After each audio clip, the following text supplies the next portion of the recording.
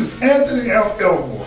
I'm at the Kenyan Embassy in Washington, D.C.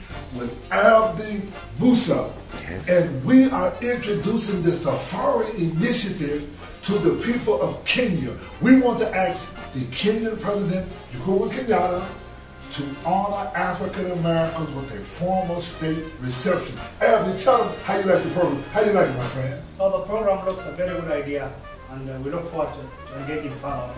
Well, good. We're going to engage the father, so we want to invite everybody. We want to take everybody to Kenya. Kenya is one of the most beautiful countries in the world, and we want to have everybody come to Kenya in 2019, and we're going to do some great things. We want President Obama to be the keynote speaker, a lot of action, a lot of fun. So get ready to come to Kenya in 2019. Anthony Elmore here at the Kenyan Embassy. Get ready in Kenya. Thank you. One of my constituents, five-time karate and kickboxing champion Anthony Amp Elmore, fulfilled his lifelong dream.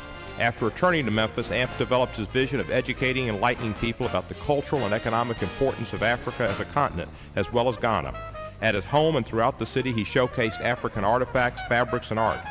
This weekend, on Friday and Saturday both, he'll be honoring Africa at his home and inviting the public, and having a fashion show and an African dinner. I'll be there.